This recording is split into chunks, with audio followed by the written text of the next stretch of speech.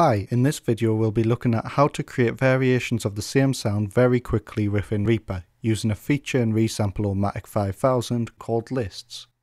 I have already routed the virtual MIDI keyboard to a blank track. You can however use any MIDI input for this. So we'll go ahead and add ReaSamplomatic 5000 as a plugin on the track.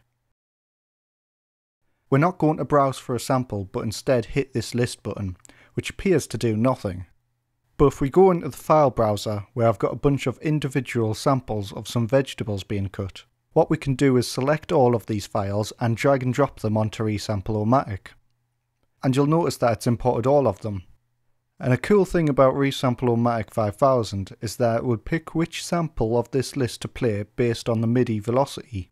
So the first in the list will be triggered by the most quietest MIDI velocity, and it's spread out evenly to the last sample in the list, which is triggered by the highest MIDI velocity. However, if I just play it on the virtual MIDI keyboard, it will keep playing the last file in the list. This is because the virtual MIDI keyboard only outputs at full velocity. We can add Reaper's built-in MIDI tool plugin, which helps us with that. So we'll go ahead and find it in the plugin list and then drag it to the top of the plugin chain, because we want to affect the velocity before it triggers an audio file in ReaSamplomatic 5000. There's a lot of powerful controls to this plugin, but we only need to care about random velocity, which we'll set all the way to 100%. While we're here, we can also change the random pitch of the MIDI note. So we will set that at 100% as well, and that will allow us to create more variation to the sound later on. If we look back into ReaSamplomatic and I hit a note on the virtual MIDI keyboard,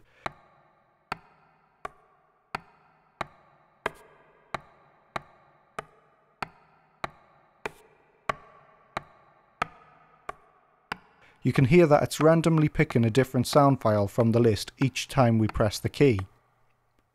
Now we have it playing a random sample from our list, but we can go one step further and add some subtle pitch shifting.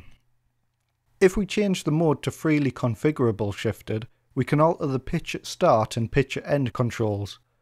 The defaults are way too drastic for this purpose, so we'll scale that back to, let's say, 7 semitones.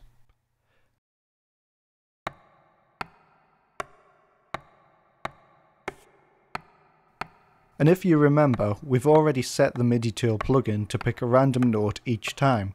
So we can just keep pressing the same key and it will randomly pick a different sample from the list and play it at a slightly different pitch. And that's all there is to it, a really fast and simple way to make variations for a sound using only one MIDI key. I hope you enjoyed this video. If you like it, let me know and check out my other videos for more tips and tricks.